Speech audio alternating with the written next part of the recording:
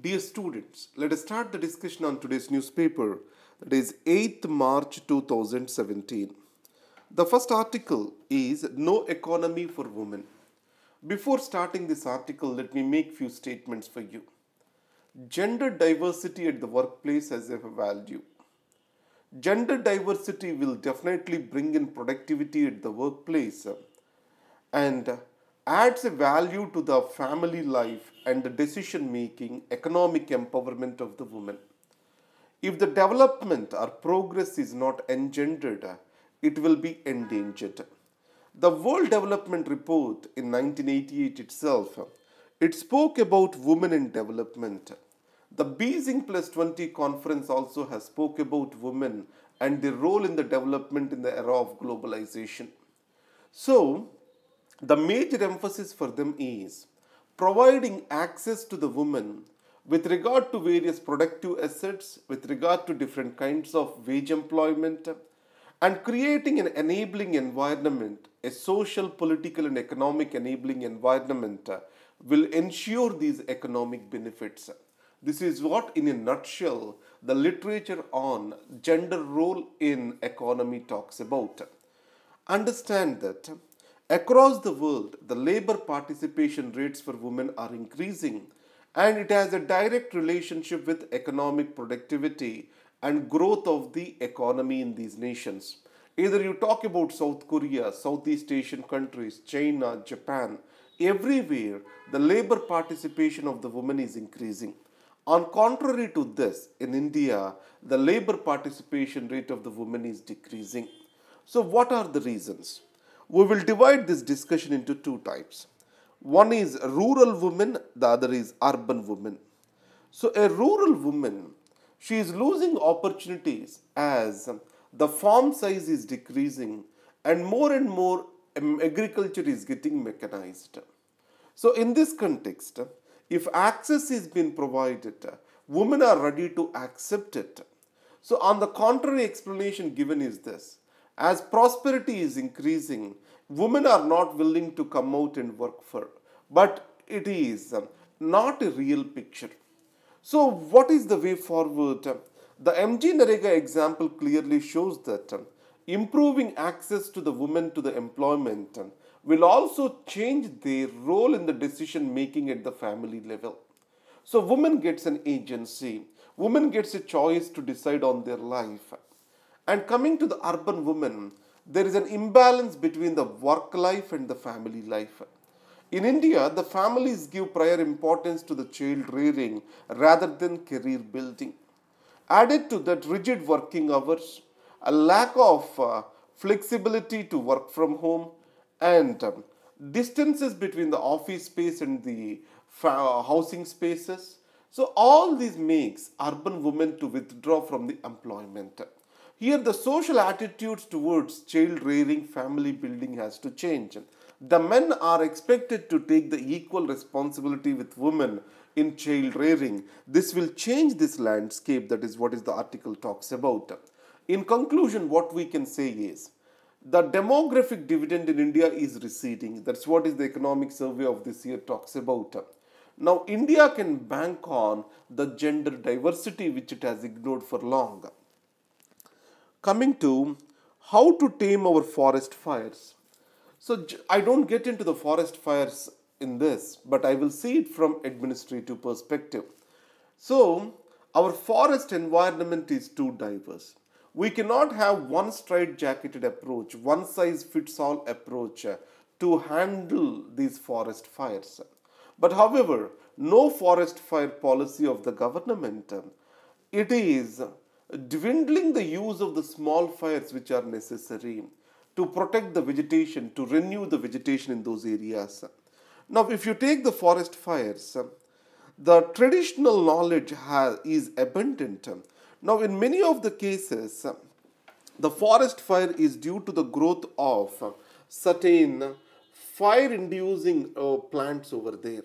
So, small forest fires can indeed eliminate them and provide for the ground for the growth of rich vegetation and grass.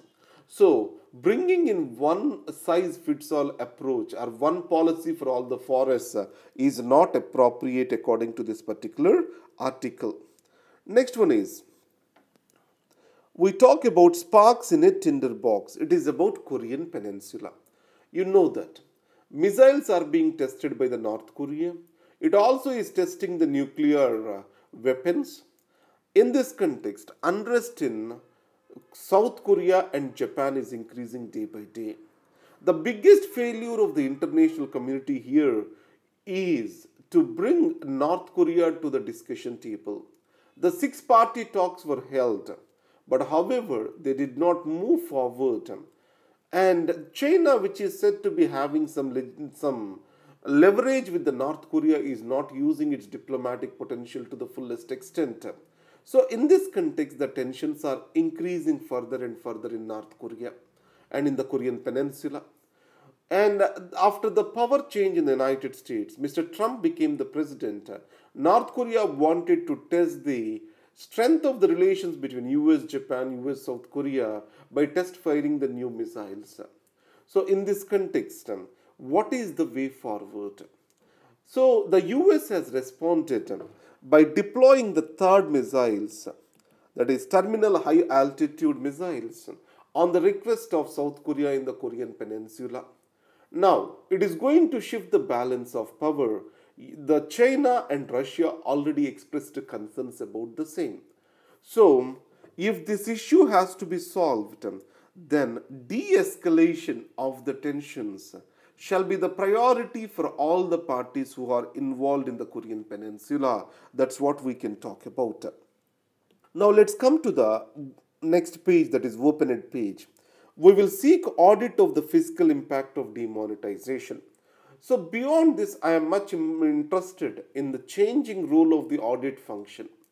The first thing is, today we are in the era of public-private partnerships. What shall be the role of the audit over here?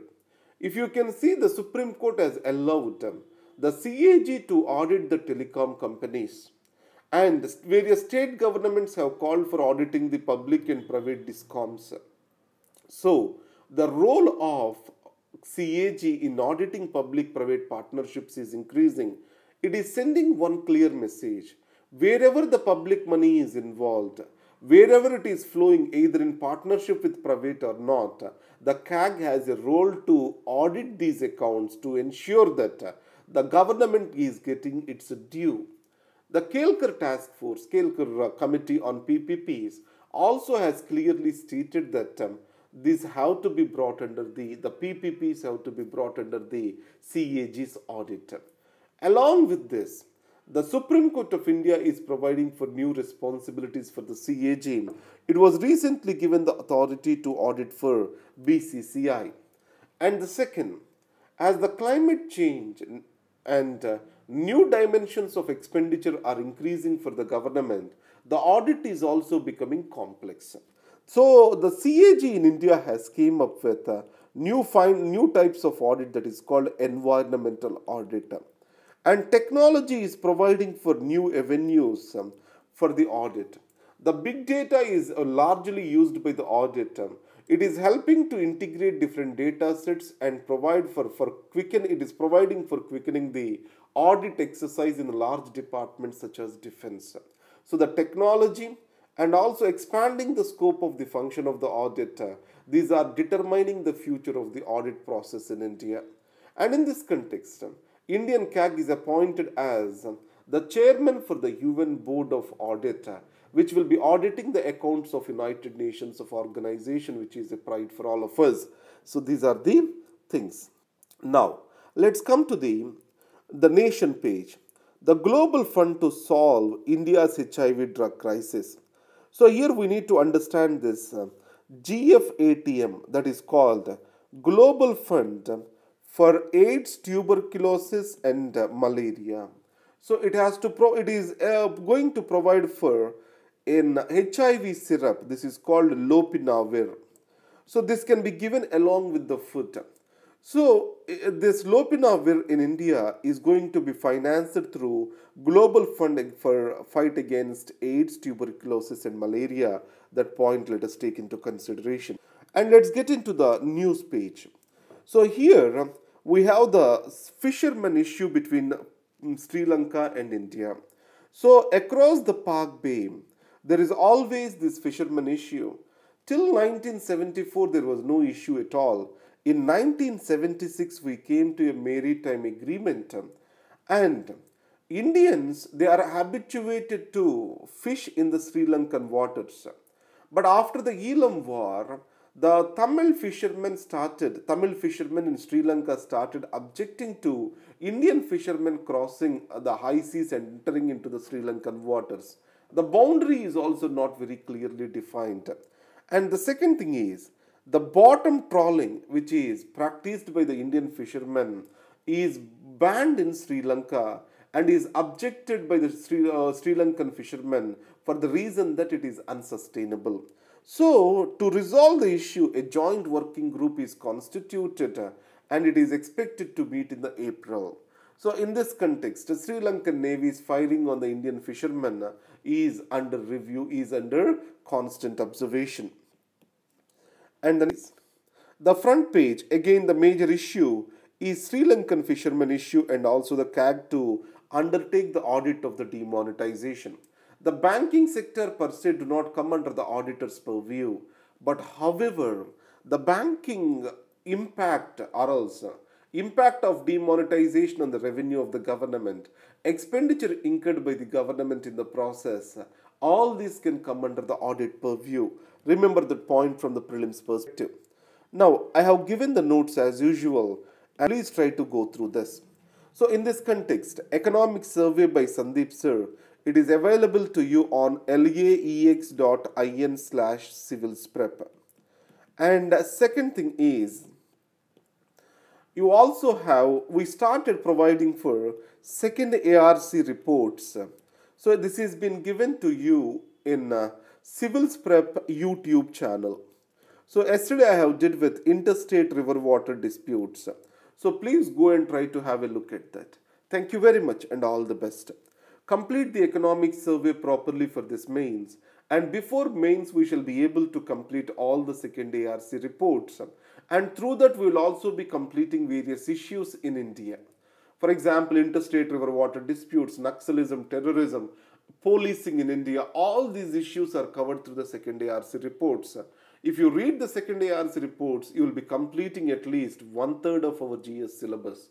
Thank you very much and all the best.